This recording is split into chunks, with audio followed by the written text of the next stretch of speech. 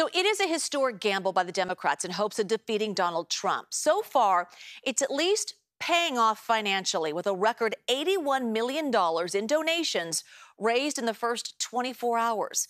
But will it work?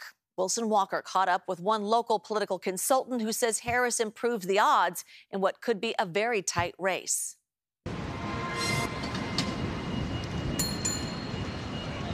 But the fact of the matter is the primary knock on Joe Biden in the undecided electorate was, is he up to the job now, and will he be up to the job for the next 4 years? That question's off the table.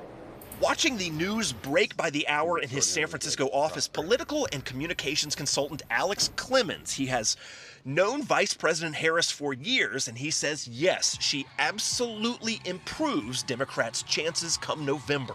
Empirically, without a doubt, it improves the odds. She is immune to the age and competence question. And transparency and trust. Harris, of course, faces her own questions. Her 2020 campaign failed to gain traction among Democrats. She is widely disliked among Republicans, and her favorability ratings are very comparable to President Biden's. If you can name me a national figure currently in office who's got a popularity rating that's on the sunny side of things, I'd love to hear who it is.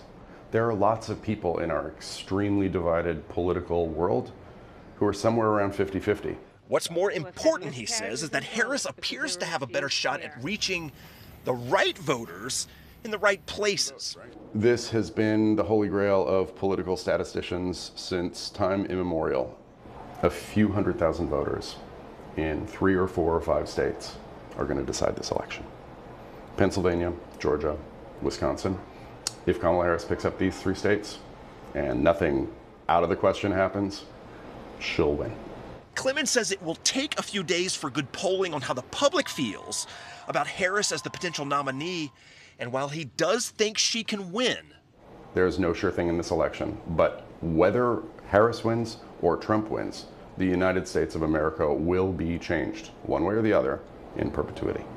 He also stresses that time is now the critical factor. Harris will start having to make her case immediately. Any missteps right off the start could be very costly. Then there's the big decision of a running mate. So even those who think Harris can win admit there is very little margin for error and no time to lose.